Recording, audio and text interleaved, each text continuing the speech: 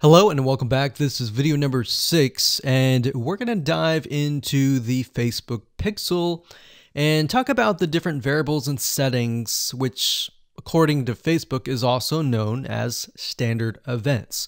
Basically all that means is that you're going to have a different code or different keyword for different scenarios. So we're taking a look right now at a standard Facebook Pixel. Now I've blurred out or put X's in the area of my Facebook Pixel ID. So you know that this is going to be your Facebook Pixel ID. Now, if you go to facebook.com and you look for their standard events, you're going to see a list of different event codes. So you can see add to cart. This can track anytime somebody adds an item to the cart. So if you're selling maybe physical items or e-commerce or even digital items and they add it to the cart, you want to use the standard event code here. And what that means is you are going to take this code and put it in your Pixel code, and then you're going to put that code on that page. You have another one called add payment info. This tracks when the payment information is added in the checkout flow. So you're going to add that to that specific page. Now, some of these will relate to you, some of them will not. So you can see complete registration. This is great for if somebody is trying to fill out a form and you're trying to get them to fill that form out and you want to track, did they fill that form or not? If they didn't, then this code would not be triggered. If they did, then of course they would land on the page after they fill out the form and you would put that code on that page. We can see contact, which is if they went to a contact page and they contacted you, you could put that on the code and on that specific page. So as you can see, there are tons and tons of different standard events that relate to different actions. So we have donate, we have find location, we have initiate checkout, we have lead.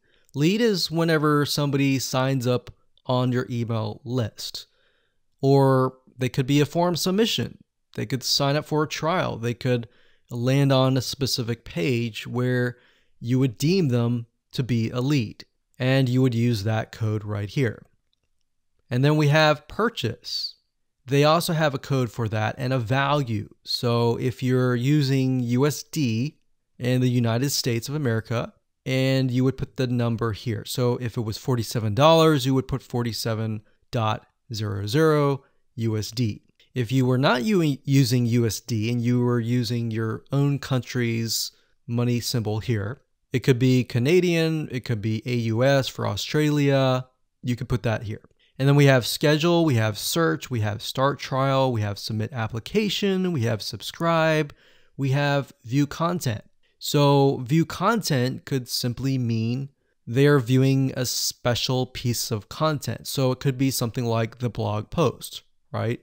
So we could send them to the blog post. You would make sure that the Pixel code has this specific code in it. So why don't we go back to the Pixel code and let me show you what you need to do.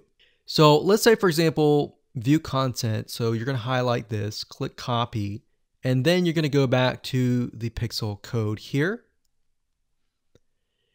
And the only item that you want to change is this item here. So where it says FBQ, parentheses, track, comma, page view, we're going to remove that. And then we're going to put that here. So in this case, it's view content and page view is going to be removed. So what we're going to do now is we're going to take this code and put it on the special piece of content page where we want to track it. Now, if it's a lead, we simply remove this and type lead. Now, when you run your Facebook ad campaign, what's going to happen is in the campaign, you'll see these keywords. So you can also put your own keyword as well. And it's going to tell you the keywords, how many people visited it, and all that. And you yourself will know, okay, so this many people out of 100 people came, 10 people, 10% became a lead. So you'll see leads 10. And that will give you an idea of what is actually converting. So let's do something else. Let's go back up here and let's do purchase. So we're going to copy this. We're going to go back here. And instead of a lead, we're going to copy and paste this here. This is track purchase value. Let's say it's $47, and that's all you need to do. And you're going to need to take this piece of code and put it on the page that they see after they purchase. So whatever page that they are sent to or redirected to immediately, you need to put that piece of code on that page. Now, let's say, for example, that we have a funnel and the funnel is an opt-in page. So in that case, the opt-in page is going to have a pixel code, and the track will be something like this.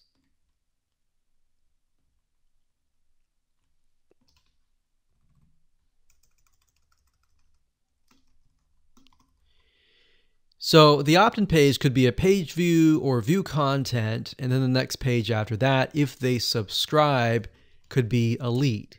So throughout your funnel, you have different steps, you have different pages, and on those different pages, you'll have different pixel codes. Now, while that might seem a little bit complex right now, it really isn't. It's a matter of just changing the keyword and putting the code on the right page. And then, of course, using the Facebook Pixel Helper Google Chrome extension to go back to the page, make sure that pixel is on the page, and it'll tell you if the pixel is on the page and specifically what it is. So if it's a lead, it'll show a lead. If it's a purchase, it'll show a purchase.